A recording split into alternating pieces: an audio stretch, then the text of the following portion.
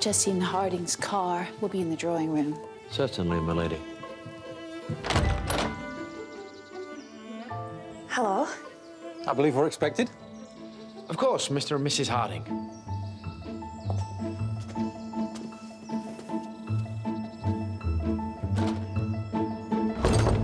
Would you like to leave your coats?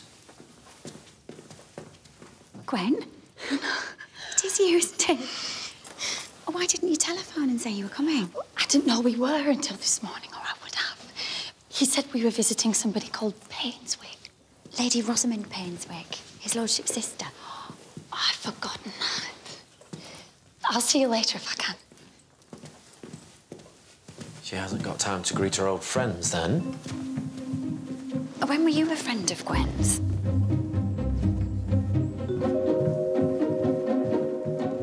We have to find ladders to help them achieve their potential. I do so agree. We can't afford to waste working women by not educating them. It's lucky Carson isn't here. Carson? Our butler. He's a traditionalist. You recall Mr. Carson, madam, surely? What do you mean, Barrow? Mrs. Harding used to work here. What? She used to be a... Thank you, Mr. Barrow. I can tell it.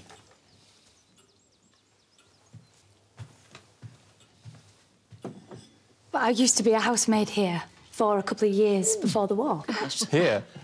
In this house? I knew I'd seen your face. Why didn't you say? I don't know. Well, I was going to. You had every opportunity. It seems marvellous to me. You leave service, go into government.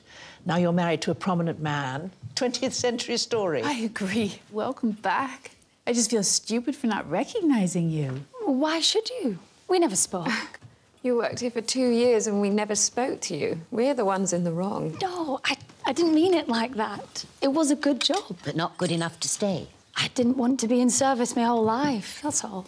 So you found an opportunity and took it. Brava. But I didn't find it. Lady Sybil found it. Sybil helped you?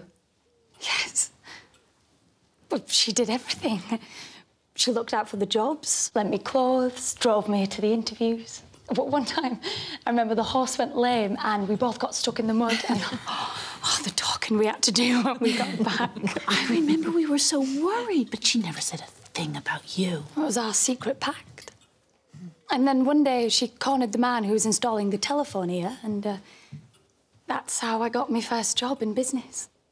She wouldn't let me into the library while you met him, so that was you. Did you keep in contact? Christmas cards and such. And then I heard the news. I'll never forget her. Her kindness changed my life. What a lovely way to remember her. She was a lovely person. Darling Sybil.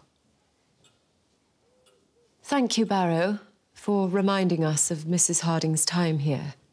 My pleasure, my lady.